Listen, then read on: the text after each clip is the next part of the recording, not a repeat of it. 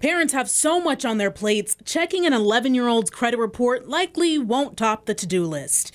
But after investigators arrested 8 people, including a Buffalo firefighter, on charges of using the personal information of children for a line of credit, some parents are on edge. I have not seen it with children, and it's amazing if they got anywhere with that. How did this even happen? I don't know what creditor would grant credit to an 8-year-old. I mean, you would think that they would need some verification of their age. Experts say criminal activity is getting more innovative. They can then, couple their social security number with maybe somebody else's date of birth that is an adult. So then they can open up credit cards, open up other accounts. Not catching this early can have long-standing ramifications for children who usually only find out when they're opening a credit card or applying for student loans.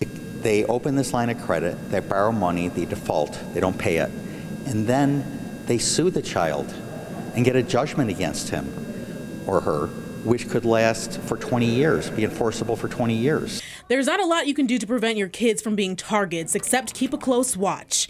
If your child does fall victim, it'll be an uphill battle to settle the issue with credit bureaus. It could take a while. I mean, you're dealing with a huge bureaucracy, at a credit card company, but I think you just have to be persistent. And if they won't remedy it, then you can sue under the Fair Credit Reporting Act for false reporting a debt.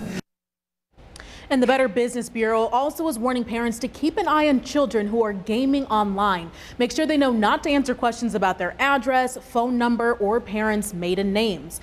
If you start getting collection calls for your child, that is a red flag. You need to look into it. In studio tonight, Madison Carter, 7 Eyewitness News.